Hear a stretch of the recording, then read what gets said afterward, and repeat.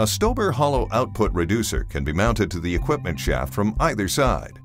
The tolerance for the hollow bore is shown on Table 1 of the installation sheet, and the shaft should be toleranced to fit the bore accordingly. STOBER gearboxes use a keeper plate inside the bore to prevent axial movement. The keeper plate is held in place with snap rings and can be easily removed for location on either end.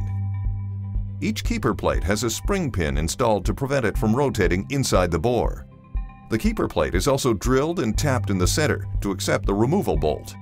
Since the keeper plate is drilled and tapped, STOBER recommends you drill and tap the equipment shaft a minimum one size smaller than the tap in the keeper plate. If the keeper plate is drilled for a 1/2 inch removal bolt, we recommend a 3/8 inch bolt for securing to the equipment shaft. A 1/32 by 45 degree chamfer at the end of the shaft is recommended for ease of installation. It is important to note the machine shaft length should not be longer than the LE dimension shown in the instruction sheet. A shaft length of LE-0.125 will allow the shaft shoulder to pull against the face of the bore of the reducer. Before installing, brush the inside of the bore with rust-inhibiting grease. Do not mount the reducer dry, as removal may be impossible. The keeper plate is installed on the outboard side of the unit, away from the equipment shaft. Insert the first snap ring in the innermost slot.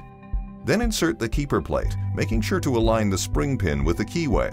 Insert the remaining snap ring to contain the keeper plate. When mounting the unit onto the shaft, avoid hammering, as this may damage the bearings. Slide the reducer onto the equipment shaft. Insert the mounting bolt through the keeper plate and into the threaded shaft end. STOBER recommends torque arm mounting the reducer. Watch our torque arm mounting video for detailed instructions.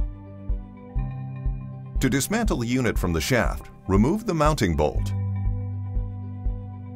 Thread the removal bolt into the keeper plate to press against the shaft and loosen the shaft from the unit. Removal of the reducer will be easier if the quill is greased before installation.